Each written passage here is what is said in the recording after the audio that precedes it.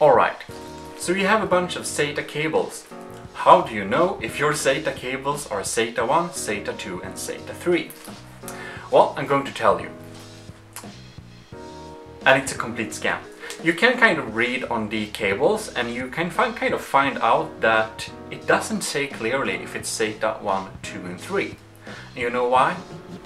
Because there isn't really a difference.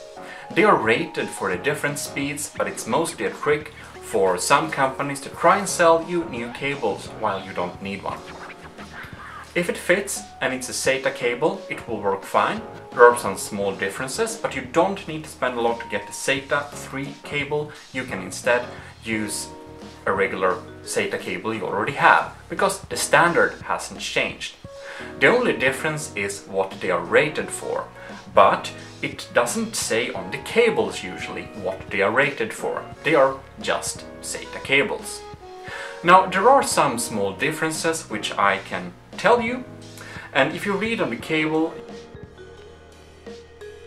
and the only difference between those are that the 26 AVG cables are a little thicker, the wires are thicker, so hypothetically if you would bend them a lot it would take a little longer time for them to break, and the 30 AWG are a little thinner, but it's not really much of a difference.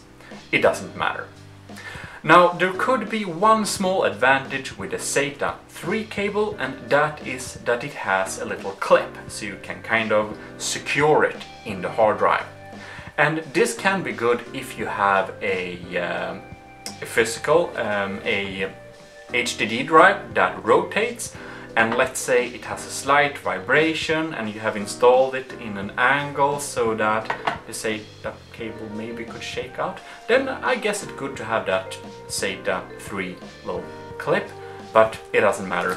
They may be rated for 6 gigabit per second or 3 gigabit per second, but it doesn't matter. The speed tests tell that they perform at the same level.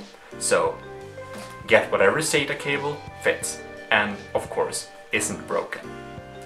Hope you enjoyed. This is your host Total Nerdy Channel signing out. Subscribe and like the video. See you in the next one.